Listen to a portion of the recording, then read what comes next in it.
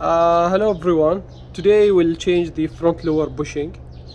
I think the cars still have the OEM bushing and it's playing every time I shift back and forth. So first jack up the car. If you notice, I used two jack up points just for peace of mind. So anyways, first we will remove the engine cover, and the bushing is here attached to this front cross member, and this is like it's under the front subframe.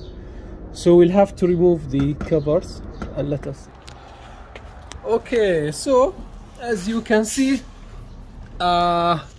we dropped the cross member, and yes, you can drop it without opening the full cover, only this piece. I removed it. It's here. So, and you can only remove this part of the cover, and then you can drop it. Just make sure to slide it so it doesn't hit this piece of plastic and this one. Just slide it to front. So this is the cross member after replacing the bushing. Yeah, I installed the Powerflex bushing, and I think they have color like a black, purple, and something like green or yellow.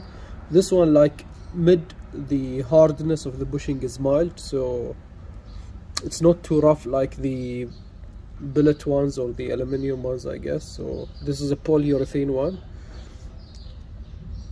So we will install it now back.